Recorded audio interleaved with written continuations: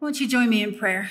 Oh, most gracious, holy God, I just come before you, asking that you would humbly hide me behind the cross, that your message would be heard, that you would speak clearly and boldly through me.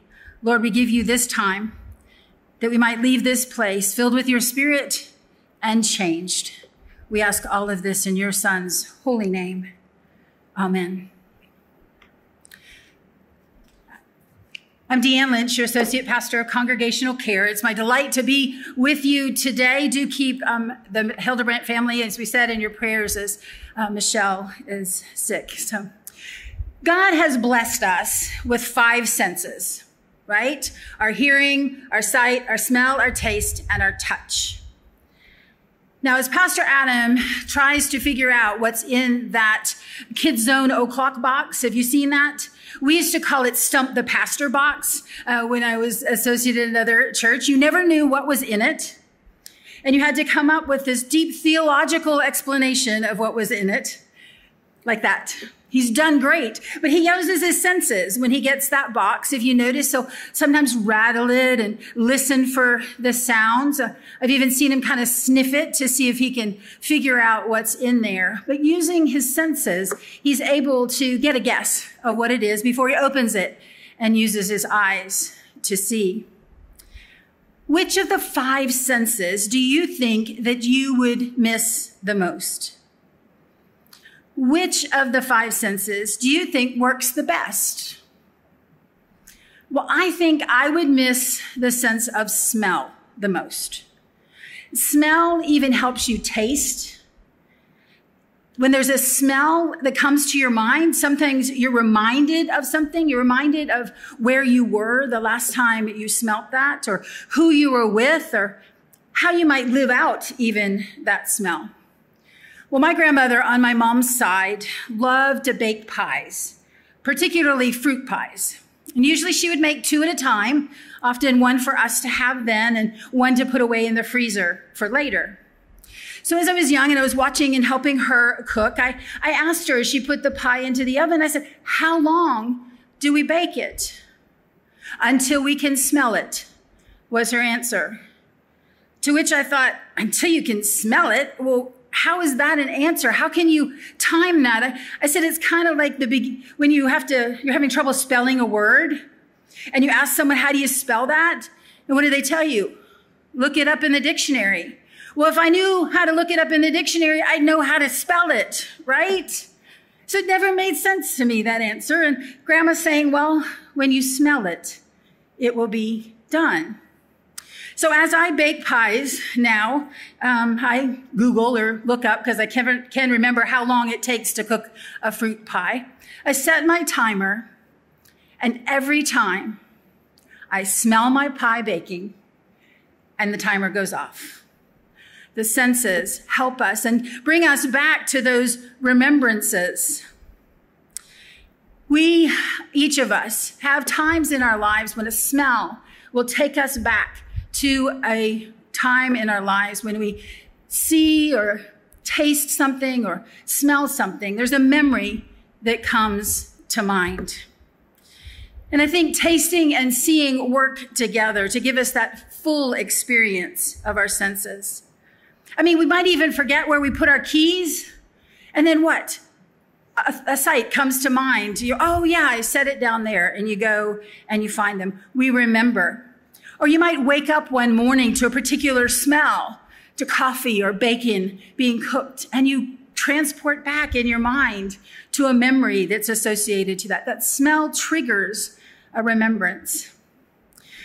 Well, the same happened with the Israelites. And we've been journeying through the book of Exodus in this sermon series calling Navigating the New. And as we look at what it means to live in and into our current reality, we ask questions. We ask questions like, what do we do?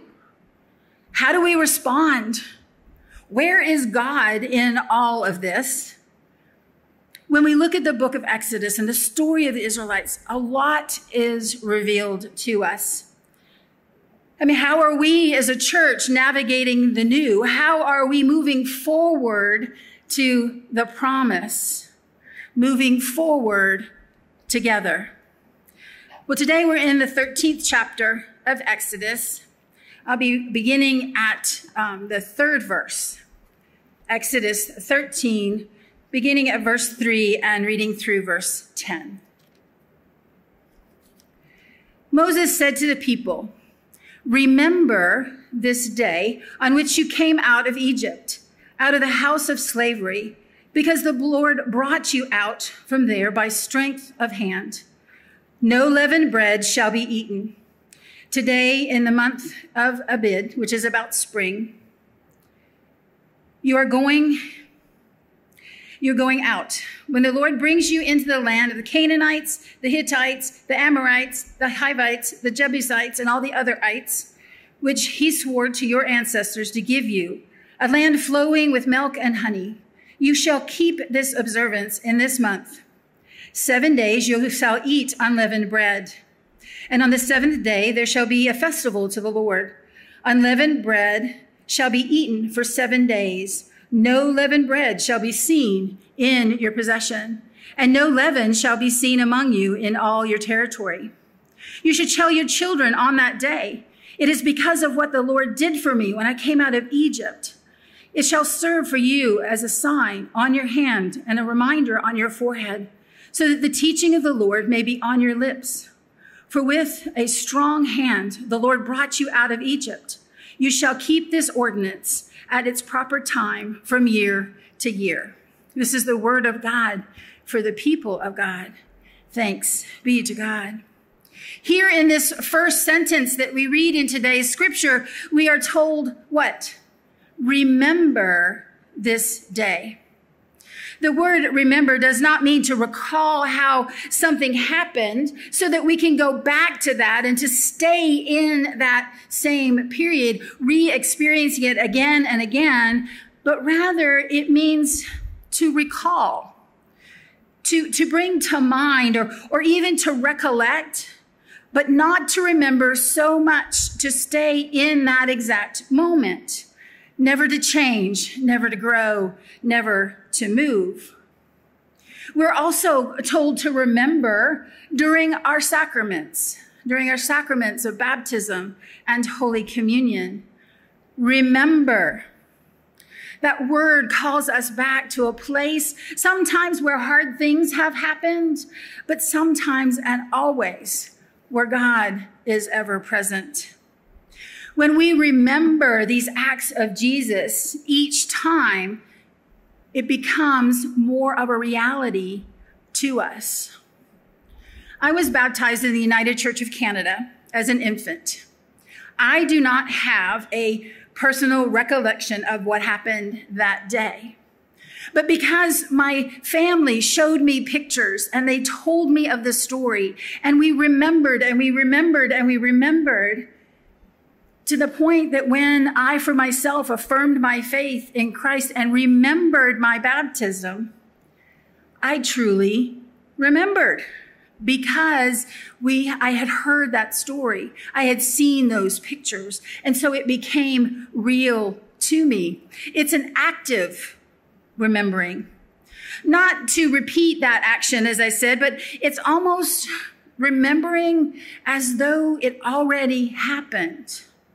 To remember God's goodness in the midst of the struggles. In the midst of the struggles the Israelites were facing, in the midst of our struggle, not just recalling what took place, but it's also very much about participating in the remembering. Our memories serve as those points along the way in which we look back upon and we realize the prevenient grace of God. That grace of God that goes before us, that grace of God that when we look back, we can see God's movement in our life, even before we knew there was a God. God was there wooing us, calling us into a relationship. And we look back and we remember. We remember in the ways that we were changed. And those memories allow us to step into that new, to step even into the unknown with hope and with a perspective. And through this continual reminder of hope and the consistent perspective of God in our lives, that enduring grace that God gives us, we're encouraged to step out in confidence and even to reach even higher and bigger and better things. Isn't that what God's doing in our lives now? Isn't that what God was doing in the Israelites' lives? These moments, they serve as those points in our lives where we lean in. We lean into that promise of God in our lives. We lean into the direction that God is calling us also. And God has moved the Israelites. And it's in confidence that we believe that God is moving us as well. The movement of the Israelites was from bondage into freedom. And in the remembrance of making bread, it invites us to do the same. Now, in this bread that they are instructed to make, it's not that delicious, fluffy kind, the kind that you make and you knead and it rises and you can smell the yeast, and then you punch it down and let it rise again, and you divide it up and rise again, and then you bake it. And that smell of baking fluffy bread that you don't even want to wait for it to get cool enough to cut. You just want to rip into it because it just tastes so good. That takes a lot of time. Usually a couple hours of waiting and smelling and waiting. Well, this unleavened bread that the Israelites were invited to make isn't fluffy. It's very easy to make. It's flour and oil and a little bit of salt. It's more like a cracker than it is bread. You probably remember or have seen the matzah bread that is used in the Jewish Passover, that cracker. Well, these crackers, this unleavened bread, they were instructed to make it because they had to be on the move quickly. They needed to be ready to go. They didn't have time to wait for their bread to make. In fact, they were told to make it the night before, but they procrastinated, made it that morning, and actually had to leave with some of it on their back. So that hasn't changed either. We're all a little procrastinating, but that bread was so that they could be on the move. It's a bread for the journey. It's a bread that could be carried with them. It's a bread that didn't need anything else. It was like a meal. It was enough for them. Matzah literally means drained out. Now, some say that it's a reference to the way that the bread was made, that it was strained out. Others think it means because there's no yeast in it, so that's drained out of it. But I wonder if it's because of the most basic ingredients were used. Maybe it's for us to realize that it's the basic stuff that is what's important.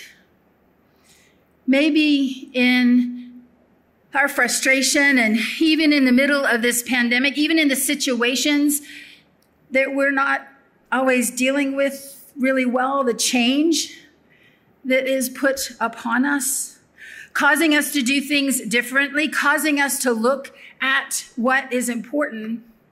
Maybe that's what this reminder is for us, is to remember it's the simple things. It's the basics things. I mean, the scripture confirms to us over and over again as we remember that there is hope in the midst of pain. Even if it doesn't look like how we want it to look, we still have hope. We still have a promise. Do we need to hear this story of redemption so that we can tell others that God is still in the business of bringing people out of bondage and out of the stillness that happens? Because only then are we able to see that goal of God, when God brings us out of that. The best way to trust God is good is to remember God's faithfulness and God's goodness. God can be trusted because God has been faithful. We gather around a table, communion table. Why? Because God is faithful. We gather around the communion table again. Why? Because God is faithful. And God has called us to a life out of bondage, to a place where God is setting us free. Setting us free through the blood of Christ, Jesus Christ, who gave his life for us, who said, do this in remembrance of me. Not just once or twice, but every time. Do this in remembrance of me. This bread of life, Jesus Christ who was born in Bethlehem, house of bread. Jesus Christ was born in Bethlehem, the house of bread, our living life, the bread of life. That bread which is simply given, simply and straightforwardly given. No extras, just Jesus. This unleavened bread, it's, as I said, is a bread for journey, a bread that allows us to depart quickly because we don't have to wait. We got to be ready to go. In this Exodus story, we read of bread, an unleavened bread, a bread that's ready for the journey, a journey forward, not a walk backwards, a journey into where God is calling us and is calling us. You know, the Israelite people had a dream. They had a dream of the promised land. They had dreams of the way that God was going to move. They confidently leaned forward into that promise. But what were the other things that they were told to do? Well, if you look at verse 8, we're told, you shall tell the children. We have that same responsibility to remind our children and the next generations what God has done through previous generations. Not being nostalgic and wanting to just sit there and not move, not having a desire to going back to the way it was, but dreaming forward. Last week, Pastor Adam showed us one of the Bibles, which we delivered to 14 second graders this week. Those second graders, as they received those Bibles, the joy on their faces, the smiles that came, the reality that they felt that you, their church, loves them. You love them so much that you desire for them to be in God's word so that they might grow closer to God as well. It was such an exciting time to hand out those Bibles and to see their faces and for them to do that. Because it is because of what God did for me that I came out of Egypt. That was in the scripture for me to remind the children what had happened. Because God made a way for us out of Egypt. They claimed that story for themselves. And I can't wait to see what these second graders are going to share with us. We challenged them to find stories and to tell us what their favorite story was. You might have them even ask you, what's your favorite story? And if you've been following us on Facebook, we're reading through Exodus this month. Last few pictures of the scripture were from the Bible that they received. But I can't wait to see how they live out the reality that God is still God. And we will remember when God showed up in our homes or on our front porch, on their front porches in rain with Bibles and balloons and gifts. And we will remember and fully inquire and realize that love. We'll remember when God showed up on our computer screens or on our smartphones and we were able to worship together, even though we're apart. Seeing families worship together, some across the United States and across the world. I can't wait to hear the stories when we do worship together, of those stories where you met God, even though we weren't physically together. We are together in spirit. God is with us no matter where we are. Imagine the stories that we'll tell of God's goodness, even in the midst of these trials and difficult time. Even as Jesus met in the upper room to have this same meal, the Last Supper, before he went to the cross, Jesus began to tell that old story in a new way, reminding all of us that we are to move forward, to share the communion of Christ with everyone so that we might be able to tell the stories, that we might be able to move from bondage into freedom. Now, sometimes that bondage is a bondage of anger or control. Sometimes it's a bondage that we live in, a bondage of shopping too much or watching too many sports.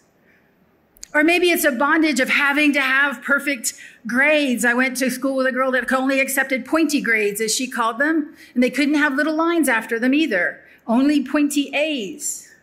But being freed from that bondage so that we might be free in our relationship with Christ to go where God is calling us. Yesterday, we had our annual conference for the North Georgia United Methodist Church, and we did it virtually, the first time in history of doing that. But in that time, Bishop Sue, our bishop, quoted Corrie ten Boom, and she said, "Never be afraid to trust an unknown future to a known God." We don't know what is before us. I think if we all are real to ourselves, we didn't expect this to be lasting, 6 months? We thought, a couple weeks. But we must trust an unknown future to a known God.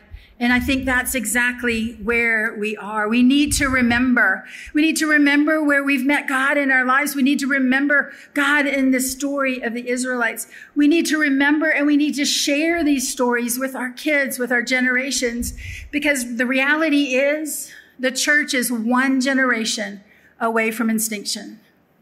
If we don't share the stories and proclaim our faith in Jesus Christ, where will the church be? The body of Christ, the church, be?